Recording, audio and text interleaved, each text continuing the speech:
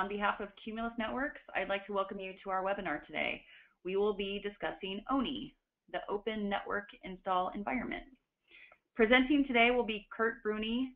He's a member of our technical staff here at Cumulus Networks. Kurt will run you through ONIE. ONIE was pioneered here at Cumulus Networks and is now part of the Open Compute project. The webinar will be about 30 to 45 minutes. We'll take a brief pause to answer a few questions from the participants at the midway point and again towards the end if time permits. For those of you interested, you have the opportunity to ask questions during the webinar by using the window marked questions. Simply type in your question and click send. We'll make every effort to answer your questions during the webinar. If we are unable to answer your questions during the webinar, please check our blog, cumulusnetworks.com/blog, and we will try to have all of your questions and answers posted there. You can also tweet us your questions, and our Twitter handle is @CumulusNetworks. And with that, I'd like to turn this over to Kurt.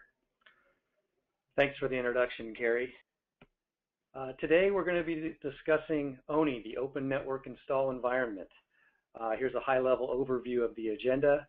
We're going to show how ONIE solves a real problem, cover the design approach, how ONIE has been adopted in the industry, and in the latter half of the webinar, we're going to have a technical deep dive into how ONIE functions and operates. Before getting to ONIE, however, for those new to Cumulus Networks and who we are, here's a quick refresher. Our number one thing is that we create a product called Cumulus Linux, which is a best-of-breed distribution for network switches.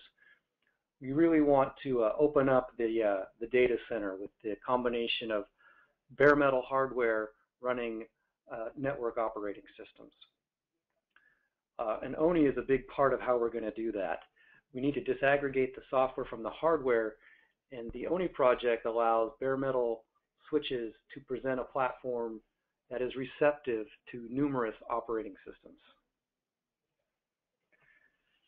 We envision a future where there's a choice everywhere. You have a choice amongst hardware platforms, a choice amongst operating systems, and a choice amongst applications.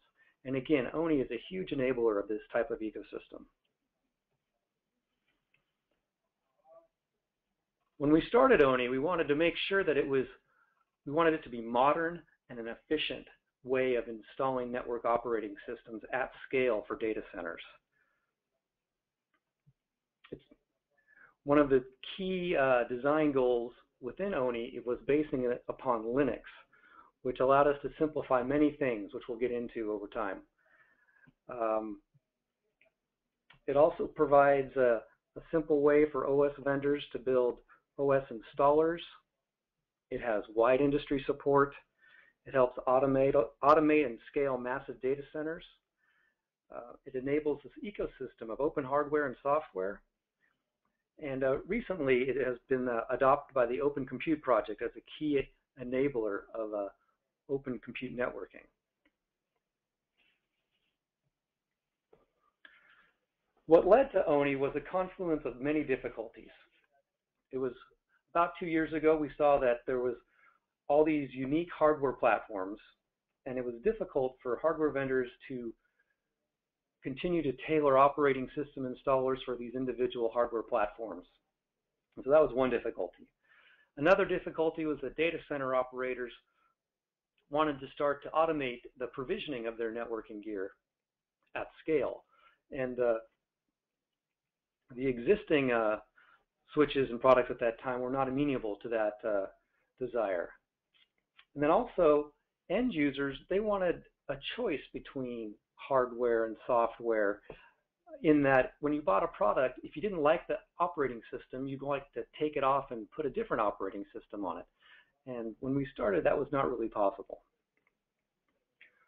And also we saw that Pixie, while it was okay for servers and it kind of solved one problem, we could do so much more with more modern technology.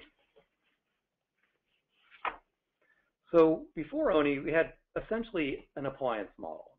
OS vendors wrote platform-dependent operating system installers for a particular bare metal platform. Hardware vendors were put in the position of having to install various operating systems on a single hardware platform thereby creating multiple SKUs from their perspective so that they could ship them off to the end customers.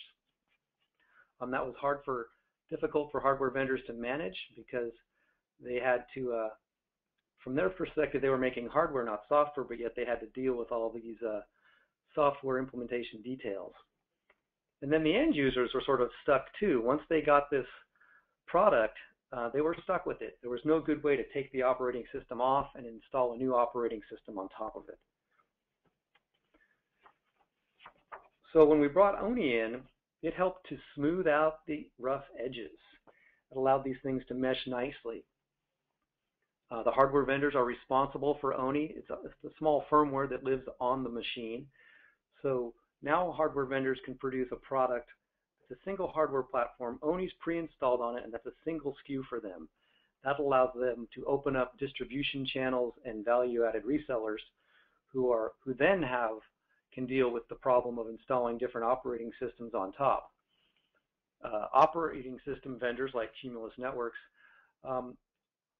also are now out of the installer game to a large degree. They can focus on just a nice, common, flat interface that ONIE provides for installing an operating system on platforms. And then end users, they really win because now they can pick and choose amongst their operating systems, pick and choose amongst their hardware platforms, and they can utilize some of the key features that ONIE brings to the table to help automate mega-scale provisioning. And we'll get into that as we move along. All these things came together, and it really blew this whole ecosystem open.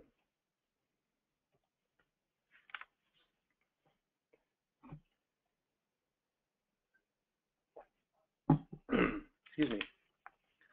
So ONIE, we wanted to adopt a new approach for modern data center provisioning.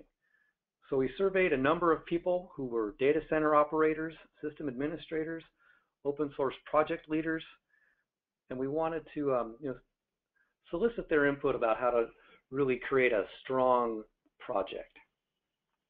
We wanted it to be more than Pixie. We wanted it to, while TFTP and UDP were good, we wanted IPv6. We wanted a full networking stack. We wanted to add other automation and provisioning utilities to the install process to help these data center operators who were trying to go at scale. We wanted it to be pre-installed by the hardware vendor, and we wanted it to be based on Linux. And this is one of the most pivotal decisions we ever made, because that really busts things wide open. Because here we can reuse the existing networking stack of Linux. We get IPv4, IPv6. We get TFTP is still supported, but we also have things like nearest neighbor discovery with IPv6, DHCP. A lot of things come not really for free, but a lot more easily than they would when you go down the Pixie route. We also tied together the BusyBox command line environment, so people who were familiar with Linux would grasp how ONIE worked almost immediately, and designed it for automation. The glue code that ties a lot of these pieces together inside of ONIE is simple shell scripting, so it was simple for people to understand and how to use it, and how to write an operating system installer in this environment. It's very straightforward. And then some of the new ideas that we added was the inclusion of metadata during network installs. So when ONIE, and we'll get into this more in depth, but ONIE sends up some metadata like the serial number or the hardware type when it's making requests, so that sophisticated operators can tailor their inventory control systems and their operating systems provisioning together. Here's a brief timeline of how ONIE sort of went from inception to where we are today. In late 2012, we brainstormed here at Cumulus Networks. There's Matt Peterson and Dustin Byford contributed a lot of great ideas along with JR and Nolan. When we thought about what did we want? Well, we wanted it to be more modern. We wanted it to, be fast. We wanted it to be small. We wanted it to be pre-installed. Matt Peterson had this great vision of how, we wanted to have a DevOps person be able to walk up to a switch with their MacBook, plug in an Ethernet cable point to point, and be able to install a network operating system on the switch, never having to use a serial console. That was a big idea. And so we started to work on it, and in early 2013, we started to evangelize the idea with the hardware partners, and they were skeptical at first. First off, who's Cumulus? What's in it for Cumulus? How does Cumulus make money from ONIE? And so that was a big misconception at the beginning. ONIE is not a Cumulus thing. It's an enabler of an ecosystem. It actually enables many operating system vendors to all compete in the same space. And so once hardware vendors sort of understood that idea that the ecosystem would be broadened and the markets would be opened up with ONIE, they were all on board. In May 2013, I performed a public demonstration of ONIE at an Open Compute Project engineering workshop that was held at MIT to a room full of people. And that was great. People really got it. This was right at the time when OCP first announced their idea about getting into networking. And a lot of people, the buzz was in the air, and a lot of people really understood, like, wow, using ONIE, we can really open up this ecosystem for network switches. Later that summer in 2013, the first products from the various hardware vendors became available, and people could actually order them and get going with it. At that same time, the Open Compute Project began to incubate the ONIE project, which was great. And more recently, in June of this year, the project has been fully adopted by OCP. And so now the whole source code repository is on an Open Compute GitHub repository. It's on Open Compute mailing lists and IRC channels. So here you can see a sampling of the hardware partners who have adopted ONIE for their platforms. And there's more than what's on this slide, and more coming pretty much every couple of weeks. And here's a sampling of some software vendors who are creating ONIE compatible OS installers. It has a wide acceptance, and it's growing all the time.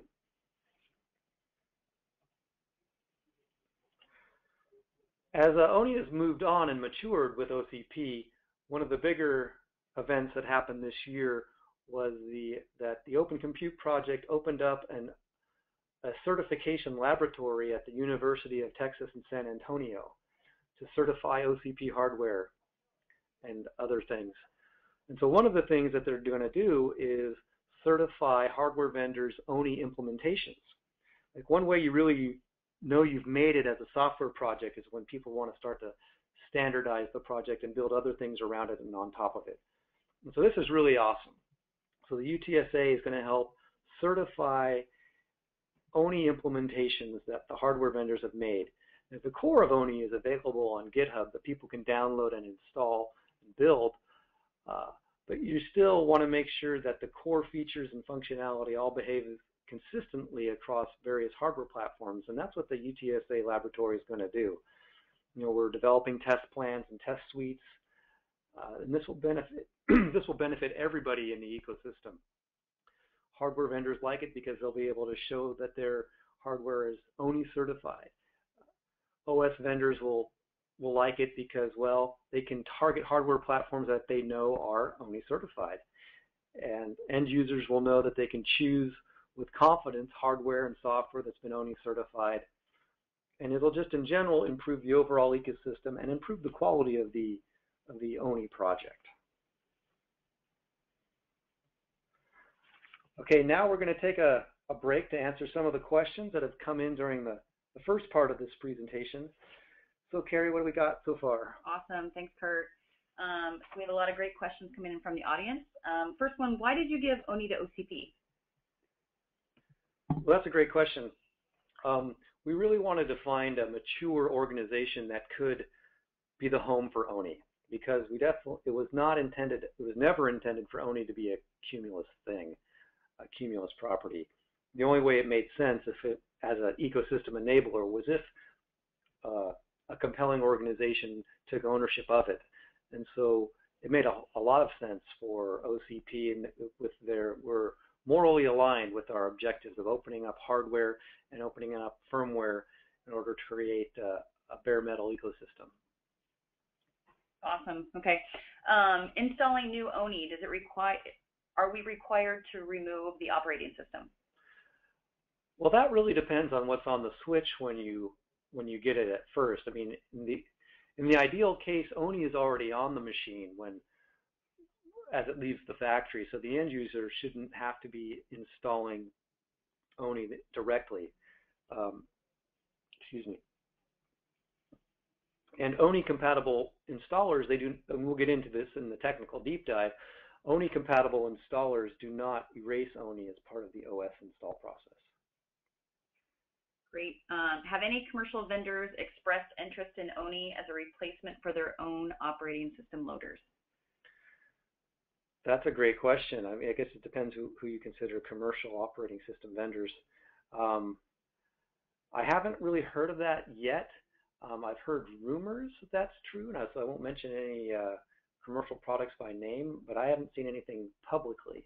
But I have seen a lot, I mean, those software vendors that we showed on this page, and also there's more on this. I think I saw Pika 8 recently announced that they were going to create an ONIE installer as well. So there is growing support, and there are rumors that other more bigger companies are also creating ONIE compatible installers. Awesome. Do you have any installations where people are using the software on an iSCSI switch used in a virtual environment to connect to block storage? Wow, that's a great question. I have not heard of anybody doing that yet, installing over iSCSI. Most of these installs are happening using and we'll get into this in the technical deep dive, but using the Ethernet management console and regular IP. Can you run this on a Raspberry Pi? That would be fun. We can't do that yet, though support for ARM is going to be coming later this year. One thing that people can do is they can download the software from the GitHub repository and run it on an x86 virtual machine, which is a great way to download it and try it out. You say you do not require serial console and that everything can be done using the Ethernet port. Can everything also be done from the serial console, or is it limited? The serial console is still there. We try not to use it. It's only used for accessing the CLI, however. For example, you can't use it to download an image to the switch. Great. I really want to try ONIE and Cumulus Linux on top of it. I'm not a hardware or software vendor employee, but I have few Trident plus PowerPC based switches. Is there any way to install ONIE? Yes, it depends on your hardware platform, because ONIE does have a small hardware platform dependent piece. Your best bet would be to shoot me an email after this, or check out the ONIE GitHub repository and look in the machine directory and see if the platforms you have are supported. I recently purchased a few bare metal switches and ONIE was already installed. Was I lucky, or was that the idea? Well, I would say both. You're lucky that you live in a time where ONIE exists, and also that is the point. The idea is that you buy a bare metal switch and it comes with ONIE on it, and so that opens up the ecosystem, and it should become a common technology across all bare metal switches.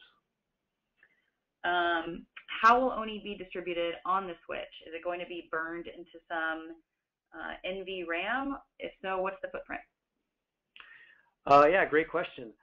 Yeah, ONIE has to live somewhere. It is burned into the switch. A little bit where exactly depends a little bit on the hardware platform, as they all are a little bit different. But in general, it's stored in some non-volatile flash memory on the machine. The footprint on a PowerPC machine is under 4 megabytes. On x86 machines, it has grown a bit to include more utilities and is around 10 megabytes. And last question. You mentioned the inventory capabilities of ONIE. Would this not be the same as getting the through data via IPMI, as most servers today have a BMC integrated? It's similar, I would say. I'm not sure if it's exactly the same. You still have to have, and we'll get into the technical details here, um, but ONIE sends up the FRU information, the serial numbers and whatnot, during the image discovery process. And so I think there probably is some similarities there. I've yet to see a network switch that has IPMI on it. So ONIE is providing a similar function, but over the Ethernet management console. Okay, Carrie, great. Thanks for the questions. With that, let's move on to the technical deep dive. We'll get more into how ONIE actually functions and operates. So we've talked a bit about this before, but it's based on Linux, on the Linux kernel and BusyBox for the shell and the command line interfaces. The Linux kernel is awesome because it gives us networking and disk drives and file systems and various other device drivers, everything that we need for an OS install environment. There's a few state machines that are used to manage the network interfaces and image discovery methods. And then shell scripting is the programming language, if you will, of the ONIE environment. So it's very easy to write a network OS installer in terms of a shell script. Again, we were trying to keep it small, and BusyBox comes with a very nice shell script interpreter that works just fine. It's very powerful. We didn't have a lot of space for more advanced things like using Python or Perl to implement installers. So here's my cartoon drawing of what a network switch looks like from a hardware perspective. On the left-hand side, you'll see there's the CPU root complex where you have some DRAM, maybe some boot flash, some mass storage device. And then connected to the CPU complex over PCIe, you have the switching ASIC, the data plane, if you will. That's where the 10 gig ports and the 40 gig ports are. And along the bottom, connected to the CPU root complex, we have the management interfaces, like the serial console and the Ethernet management port.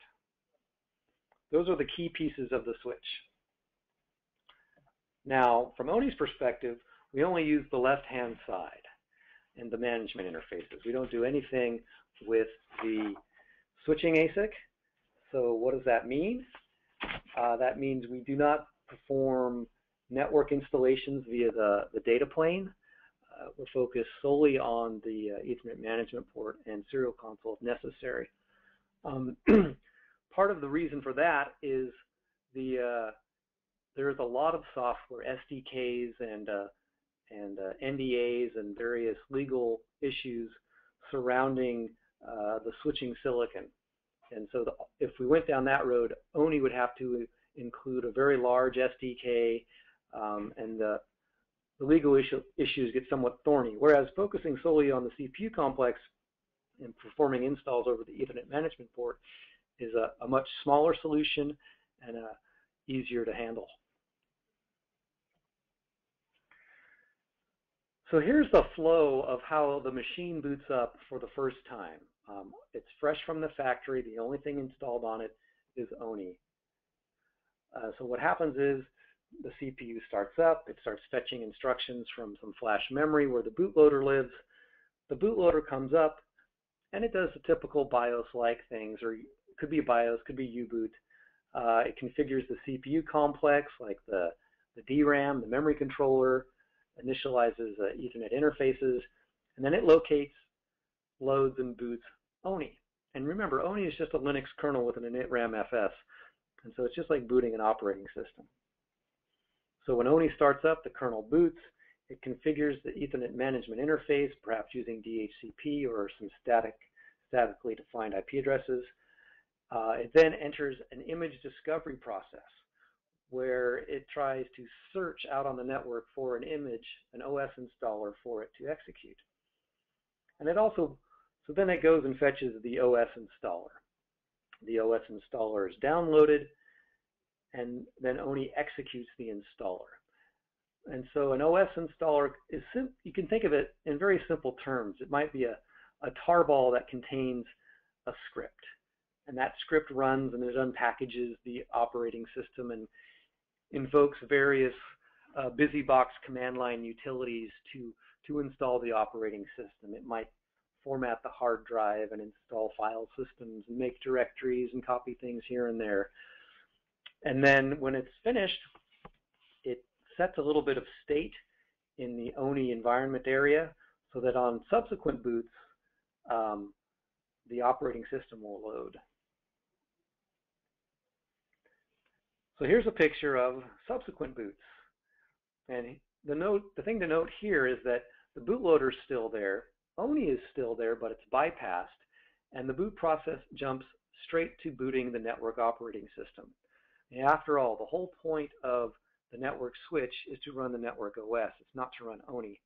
ONIE is just there as an enabler. Another key thing to notice is that ONIE has not been removed. It's still laying latent there in the hardware so that it can be invoked again at a later time, perhaps to install a different operating system and start over from scratch. So ONIE remains on the box even after the network operating system has been installed.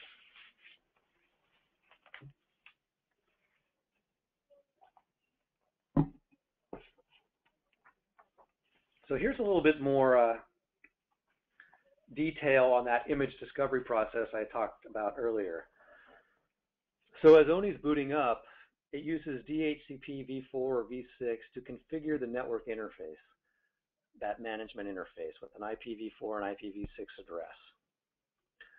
And then it determines the location of an installer executable by examining various things. If there's a USB plugged in, it'll search that drive for a well-known file image, installer image file name. If it finds it, it'll run it. It uses more complex DHCP options and DNS service discovery methods to try and find an image, and we'll get into the details a bit more in a bit. Or it can do some simple point-to-point searching for images over IPv6 nearest neighbors. And the point is, once it finds an image, it'll pull down that image and execute it and allow that installer to perform its job. So here are some of the waterfall methods that ONIE uses as it's going through looking for an image. We start with very specific methods, and we fall back to more loosely coupled methods. So the first waterfall is, how do we configure the management interface? Well, we use IPv6 network discovery. We use DHCP v4. If that fails, we fall back to a well-known, well-documented IP address. Very similar to how your home router works. When you read the instructions, it says connect to 192.168.1.10. We do a similar thing as a fallback mechanism. But clearly, in an automated case, you would use DHCP for all these things. Next, there's a waterfall trying to locate an OS installer image. We can look on the local USB for a file that has a particular file name search. That's outlined there in number 3. And we start from longest names, more specific names, down to less specific names. For example, it might be ONIE installer-PowerPC-vendor, or ONIE installer-vendor, and finally we would try simply ONIE installer on the root of the web server that's locally attached.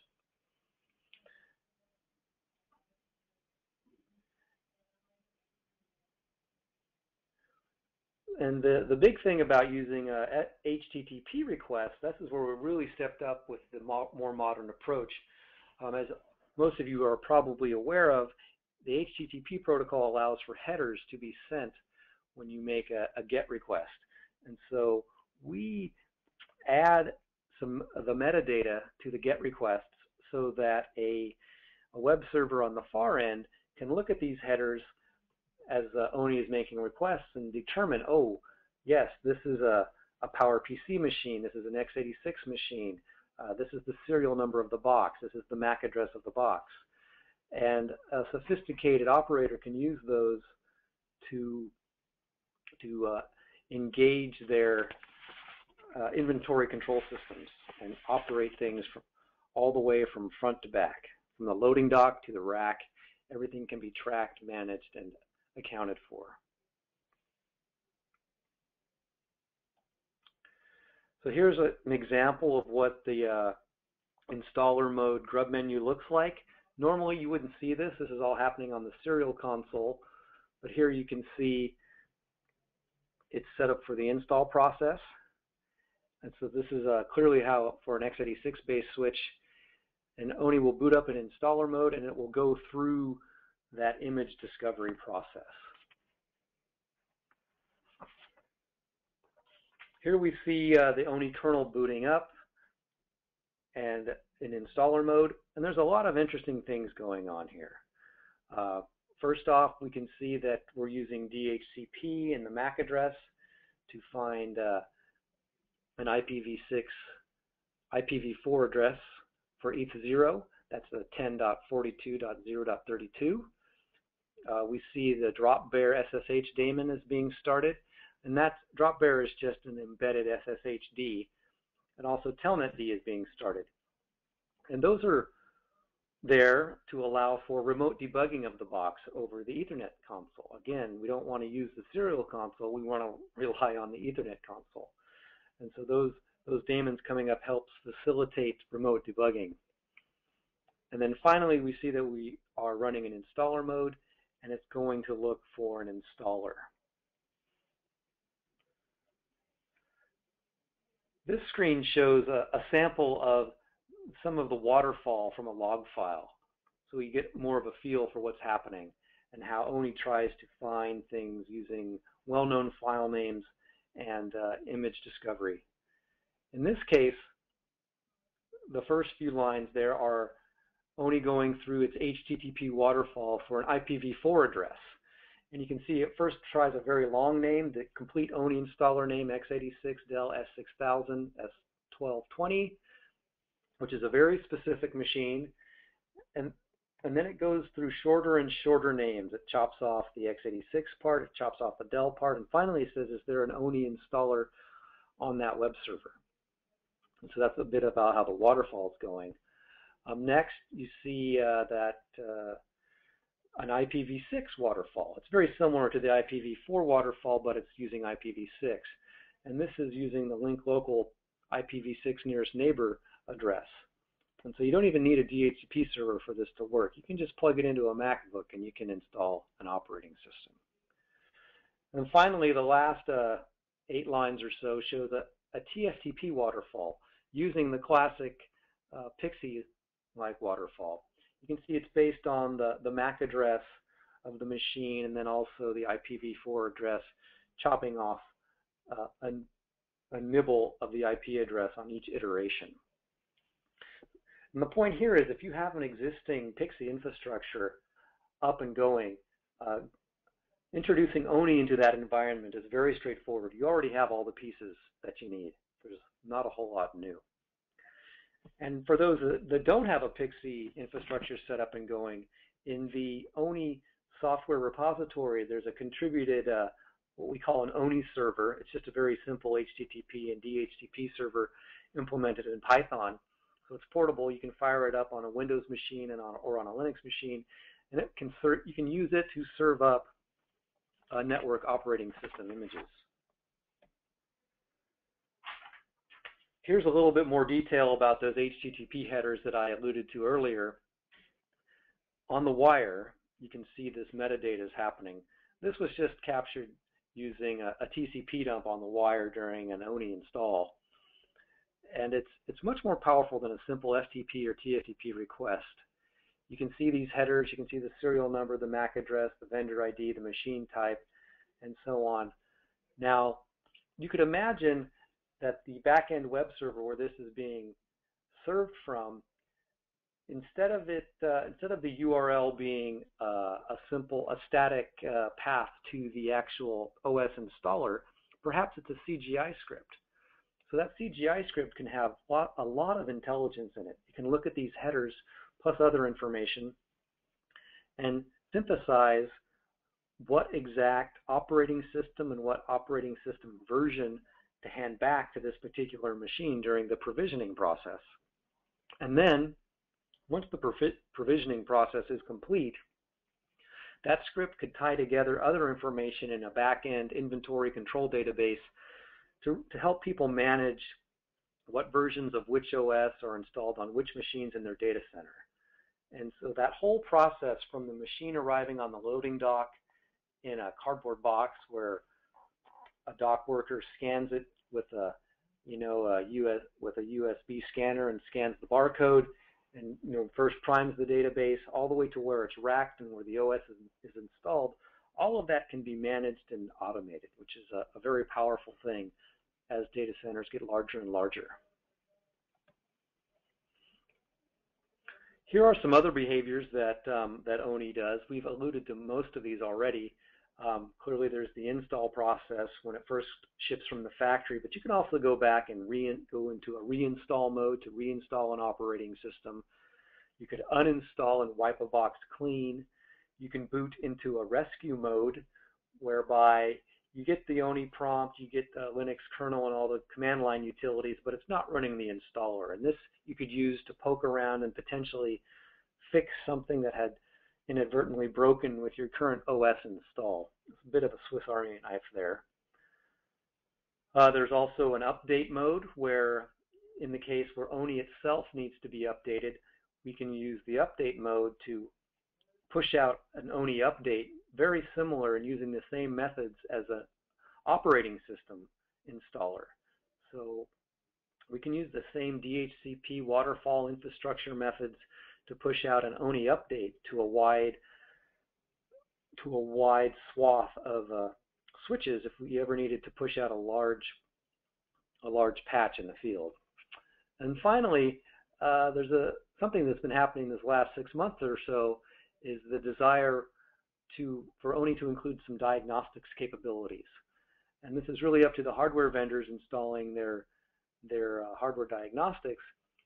But what's really nice here is that an end customer could run the hardware vendor's diagnostic image and help troubleshoot problems that they're having. So, before you go all the way to making the RMA, you could run the hardware diagnostics and see, well, is the hardware broken, or is it really software misconfiguration or something of that kind? So end users will really benefit quite a lot from having that diagnostic capability. And that's coming on strong this year.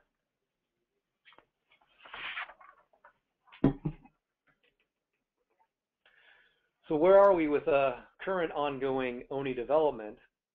Well, we support PowerPC and x86 today. There's the x86 virtual machine, which you can use to download ONIE and try it out and put it through its paces and help set up your DHCP and TFTP and HTTP environments and make sure you have all that ironed out before your actual physical hardware arrives. On the horizon, we also are planning support for ARM CPUs and MIPS CPUs. I expect to see ARM showing up before the end of 2014. We were at an OCP workshop at the University of New Hampshire last month, where the discussion turned towards having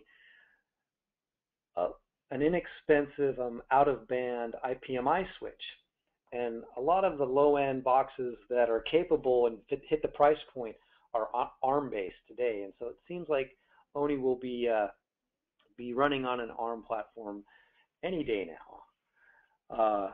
And the main thing what we want to push across as we add more CPU architectures is to maintain the ONIE behaviors, because that's the important thing to the end user and also to the OS installers. We want ONIE to behave the same on these different boxes, different CPU types, so that things remain smooth and consistent. Okay, here are some, as we wrap up, here are some final resources about ONIE. There's the main page. There's a wiki on the OCP website. The source code is there on GitHub. Lots of documentation. Also, the design spec is out there. There's a mailing list where we discuss ONIE events and send patches, and active ONIE development happens there. We have some blogs about ONIE, and also you can hit us up on Twitter at Project ONIE, or you can tweet me at Kurt Bruni with any kinds of questions. All right, let's see. So, did we have any questions throughout the Actually, yeah, thanks. The latter half? lots of great questions coming in. Quite a few great questions, actually, really. Does ONIE look for any specific packaging like ISO, RPM, or BIN? No, it does not. The OS installer that ONIE downloads, all it assumes is that it's executable. So it simply downloads it. In Linux speak, it does a change mod plus X and then runs it. So it doesn't look for any particular type of image formatting, other than that it's executable. Perfect. Once the network operating system is up and running, who manages the interface that ONIE retains or that the network operating system can get control of? I kind of see where they're going with that question. Once the network operating system is up and running, it's in control of everything. I mean, back on that one earlier page to showing this on subsequent reboots, the bootloader vectors straight into the network operating system. And at that point, the network operating system is in charge of the Ethernet management port. Great. And is there existing ONIE compatible products using x86? Yes, there are. Back on that hardware vendor page, I don't have their part numbers handy, but every single one of these hardware vendors has an x86 product that I have seen. So it's definitely happening. x86 is pretty much here to stay. Great. And will ONIE behavior change for Intel versus PowerPC platform switch? Not much. The questions really are about where does ONIE live on the different platforms, and we try to squeeze that off into one little corner so that most folks don't have to worry about it. So the answer is no. The behaviors are pretty much the same. You have install mode, rescue mode, uninstall mode. It's pretty much the same. Great. And who decided where to install NOS, either in SSD, SD, or NAND flash? Well, a lot of that is dictated by the hardware platform itself. On x86, it's all pretty straightforward because most of these platforms are like a server in that there's some sort of SATA device on the inside, typically mSATA, but you can just think of it as a hard drive, and that's where you install the operating system. On the other CPU architectures, things are a little bit more varied. You have NOR flash and you have NAND flash. Some of them may include an SD card or maybe a compact flash card or some sort of an embedded USB. And so there, it really is dictated by the hardware platform where things go. Great. And would it make sense to chain load this onto servers via PXE to ONIE? It seems like ONIE is a potential replacement for iPXE. That's a great question. Yeah, that is part of, if ONIE is going to be running on servers, we'll see. There has been some interest about that. And definitely, ONIE offers a lot of similar capabilities to iPXE. And in addition, it adds a lot of more features for helping automation in the megascale data center, especially that addition of the metadata to the HTTP headers during the image discovery process. I think that's a big win. And also the fact that it's based on Linux just gives it a huge leg up because the device driver support is so much more mature there. And just a few more questions. What are the constraints or requirements imposed on a hardware design and hardware vendor to support ONIE out of the box? For a hardware vendor, well, there has to be enough storage space for ONIE to reside. That's one. And also, they need to step up and implement the ONIE themselves and maintain it. And so based on the core ONIE software that's available on GitHub, they need to create a machine configuration file and include any device drivers or what have you that is required by their hardware platform. and maintain it themselves, and then install ONIE on the box themselves and help and maintain it. It's really, I think we've gotten over the hump with that part so far. At the beginnings, we had a few hiccups, and we helped people get started and get rolling. But now all the hardware partners really have a very good grasp of what's needed to be done. Great. What is the plan supporting ONIE for ARM CPU? Yeah, I just had touched that on the end there, but definitely by the end of 2014, we'll see ARM support incorporated into ONIE, because yeah, that's an up and coming CPU architecture, especially on the lower, less expensive switches that are starting to be requested. Great. And final question, are network operating system software upgrades handled by normal software operating system vendor methods or via ONIE? Okay, yeah, the ONIE is not involved with the network OS upgrades themselves. ONIE is invoked when installing the network operating system in the first place. As far as upgrades go, that would be up to the network operating system. Just like if it was a Red Hat-based network OS, you would use Yum and RPMs, and if it was Debian-based, you would use apt-get update and such and things like that. If it's a different type of OS, it still would be up to the network operating system to manage the upgrades. Perfect. Thank you so much, Kurt. We're actually out of time now. Thank you, everyone, for your participation. We hope you found this presentation about ONIE useful, and we'd love to have you tune into our next webinars. And you can find details for any upcoming webinars on our webinars page, cumulusnetworks.com/webinars. Thank you all for your time today.